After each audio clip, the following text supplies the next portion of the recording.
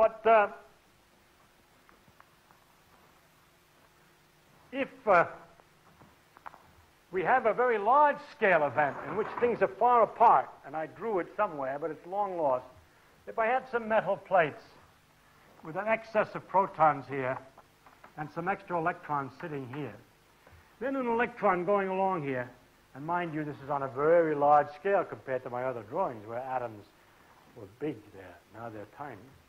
There could be a photon go across here, another photon, another photon. These billions of photons going across are all very long wavelength, a few centimeter, half a centimeter, contain very low energy and hardly disturb the system.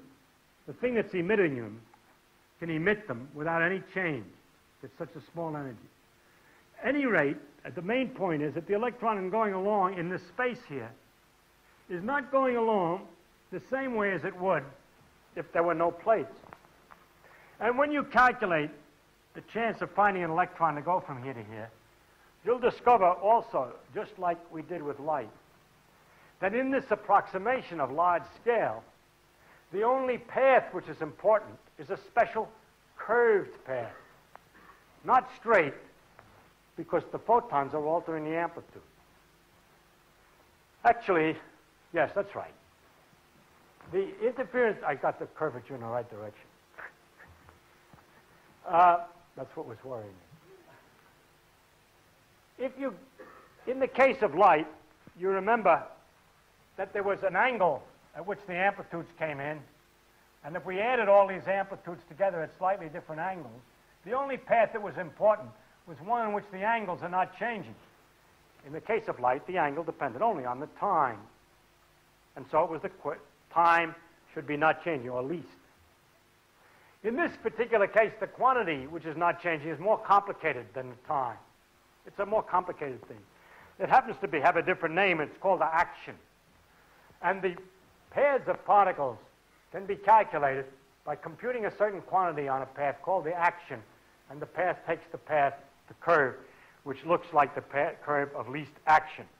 This way of putting the laws of mechanics was discovered many, many years ago as what we call classical mechanics. The relationship of quantum mechanics, quantum mechanics is exactly right, and the classical mechanics is an approximation. The behavior of light jumping all around as before is right, but the idea that it goes in a straight line is an approximation. The idea that an electron goes in a curve is an approximation. It's really amplitude jumping about. This example, however, shows something interesting. In many circumstances, it's true that we have long wavelength photons which can be emitted because they contain so much little energy without disturbing the source. And whether or not they're absorbed by an electron is a matter, it doesn't make much difference to the energy of the electron. And so we can find an electron moving in a region in which there are available many photons, enormous numbers. The wavelengths are so long, the energy is so low, the numbers are very large, but they're all about the same. Then we can describe this electron by saying it goes in a straight line except it's disturbed. It's disturbed by the possible presence of photons. We say, in an old-fashioned language, that there's a field in the neighborhood, an electric and magnetic field, which alters the motion of the electrons. But what this electric and magnetic field is amplitudes to find photons in very large numbers under circumstances where their energy is so low that it's easy to emit them.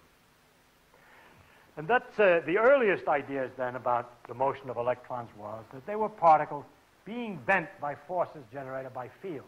This is now all passé. Instead of that, it's just the exchange of electrons, exchange of photons between the electrons or between a nucleus and the electron, the amplitudes for which are all given by this little constant, and the amplitude for the photon to move is given by a known function, and the electron likewise. And that's all there is to it, and from it all the rest of the laws of physics come out.